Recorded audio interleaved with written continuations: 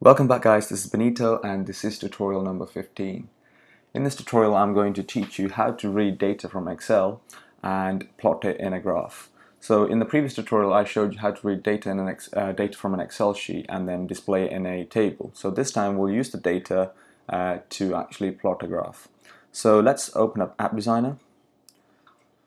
So this is the previous app that we created in tutorial 14, and if we look at the code view you can see these are the functions that we used. So in this one what we're doing is in the first line we're reading the table using the read table function, and we're saying it's book1.xlsx. So it's reading book1.slsx, so that's an Excel sheet that I've created containing just x and y data, so it's just x and then y squared, x squared. So this is the data that I'm reading in.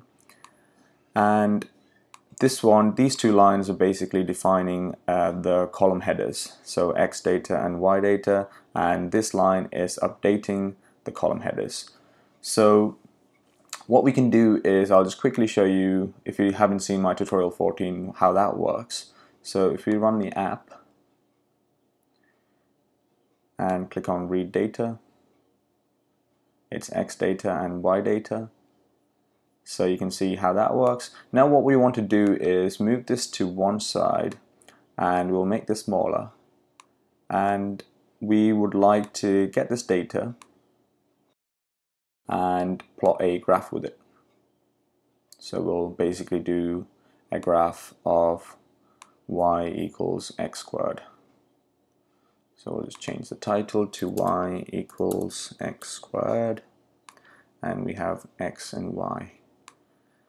Okay, so the code is a callback function within this particular button, so we'll right click and then go to the callback. So let's say you don't want to display the data inside the table. All you have to do is simply comment these lines out because we don't want to display the data in the table. So if you want to display it, then you can just add these lines in. Now, to plot the graph, it's very straightforward, pretty much 3 lines of code. All you have to say is, I'll say x is table to array, then brackets. So you can see Matlab is telling you what's the table input. So the data is read in as t, so we want the data to be t, but we have to specify what is the column containing the data that we want to be allocated to x. So we'll say x and then a colon, and we'll say x here because in our Excel sheet the column header is called x. So we'll say we want to select all the data from all the rows in the column x, and similarly what we'll do is copy and paste this and we'll say y, and what we want to do is select all the rows of information from the column with the heading y. So typically what you do is you put let's say if you want to select the first row, then you just put 1, but if you want to select all the rows, then you put the colon. And typically what you do in Matlab is you define the rows and the columns in the second one, but in AppDesigner you have to define the variable which is the column header. So that's something that's different that you have to just make sure you get it right. So, and one last thing is the table to array function. So the table to array function is changing the table data into an array. So when you plot graphs, Matlab looks for an array that it can take out and plot one against the other. So you always have to use the table to array function to plot a graph with a data that you read in from Excel sheet. So next what we can do is plot the graph. So simply type plot, and then we want to type in what axis that we want to use. So this axis is called UI axis, so it's showing me already, so I'll just select it and a comma, and then we'll plot x and y. End it with a semicolon and we'll click run and see how that works.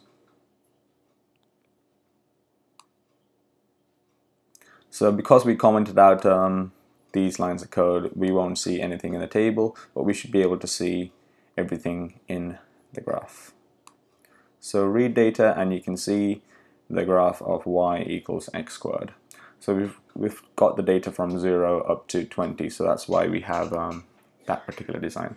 So let's add a grid onto this graph. So we'll just go to the design view and then click on the graph, and then you can see grids here, and then we'll do x grid, y grid, and run again.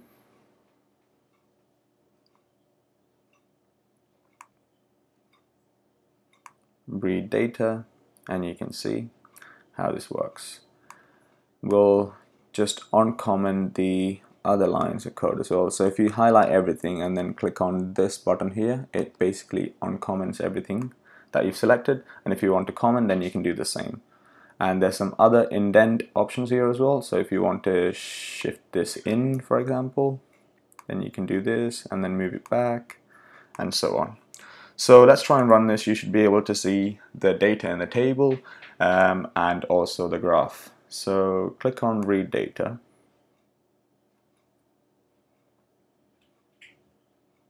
Okay, so it's showing me an error saying unrecognized table variable name X. So you probably guessed the reason why it's saying that, and that's because we are overwriting the variable name, the column header, with X data and Y data. So what we can simply do is say we want the X data because we overwrote the name, the column headers. So we'll say Y data, and this should fix the problem.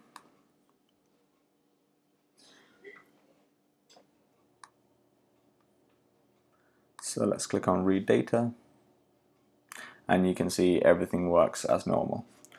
So this is a simple demonstration of how to read data into a table and then use it to plot a graph or do some calculations. So instead of plotting a graph, what you can pretty much do anything with it. You can say D equals y element by element to the power of 2, and you can plot D as well, and so on. So you can do any types of calculations. So if you're trying to calculate a result of an equation, then you can read data from Excel and do the calculation in AppDesigner and display it on a plot, for example. So guys, that's the end of my 15th tutorial. I hope you've enjoyed this and learned something new. If you have enjoyed it and learned something new, then please let me know with a like button, and let me know if you have any questions through the comments or the discussion panel in my YouTube channel. See you next time.